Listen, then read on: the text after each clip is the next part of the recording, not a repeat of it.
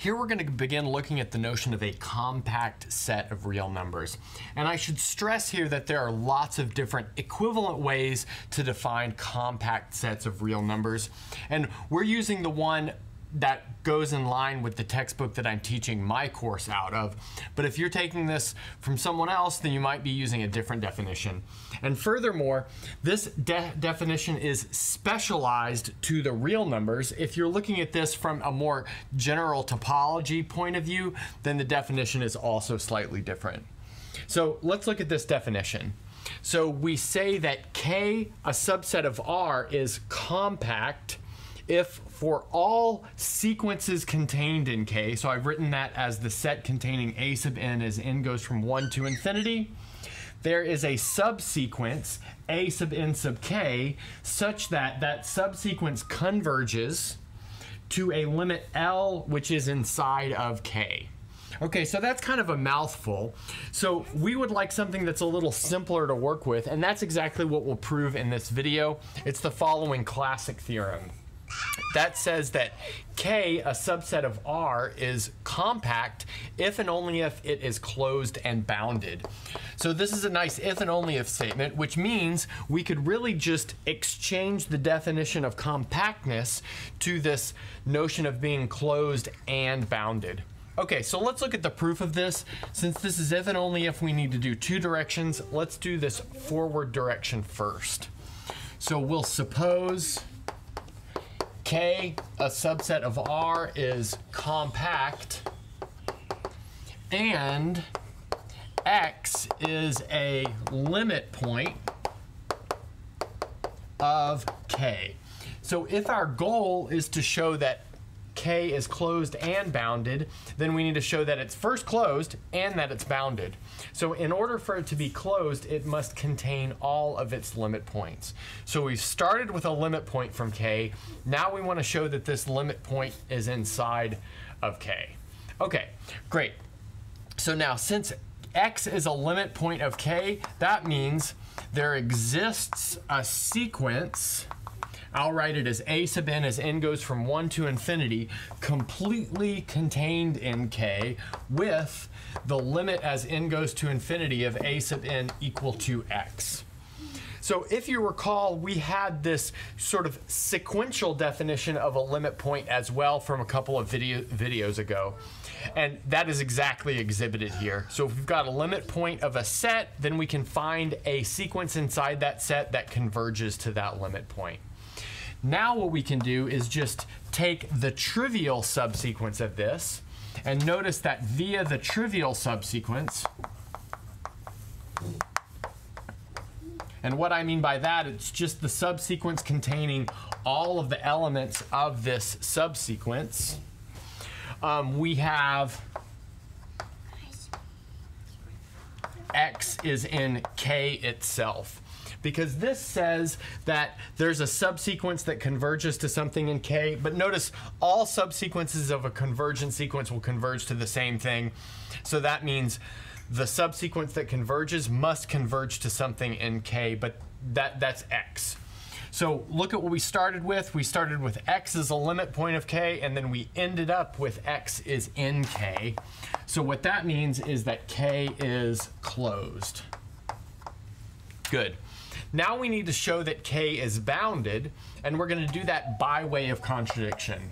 So by way of contradiction, suppose K is unbounded, and find, let's say, some new numbers, b sub n, as n goes from 1 to infinity, such that the absolute value of b sub n is bigger than n.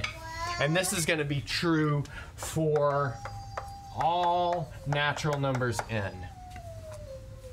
So if K is unbounded, this is most definitely possible.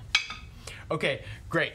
But now notice that this means that every subsequence of this is also unbounded. And that's easy to see if you just look at the careful definition of a subsequence. So every subsequence, maybe we'll write it like this: b sub n sub k is unbounded, and that's by our construction of this sequence b sub n. But An unbounded sequence cannot converge. So now we know that every subsequence does not converge. But what that tells us is that K is not compact, and that is our contradiction. And what did we contradict? We contradicted our supposition right here, which was K was unbounded. So that means we have K is closed and bounded, and we've finished this first direction. Now we're ready for the other direction. So we want to start with K being closed and bounded and prove that means it's compact via this definition of compactness over here.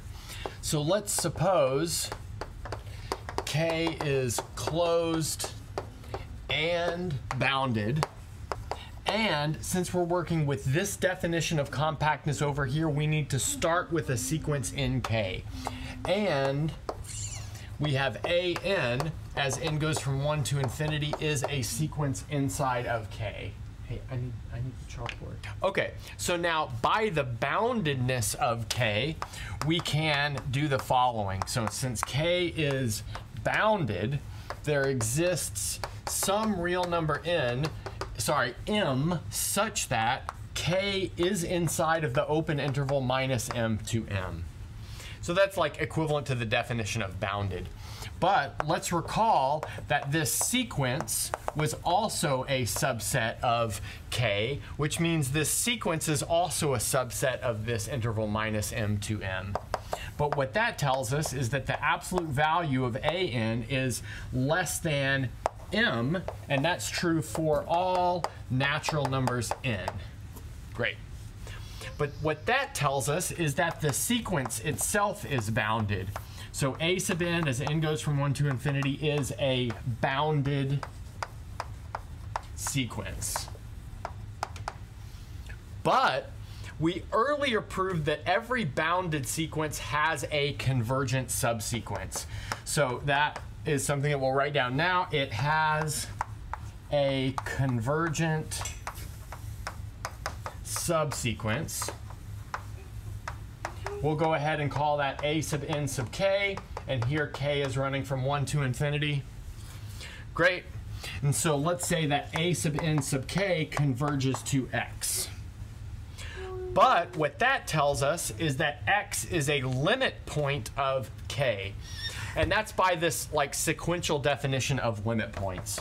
So x is a limit point of k. But then, since k is closed, it contains all of its limit points. So that means that x is inside of k. Again, because k is closed. But then, look at what we've just done. We've taken an arbitrary sequence and we found a convergent subsequence that converges to something inside of k.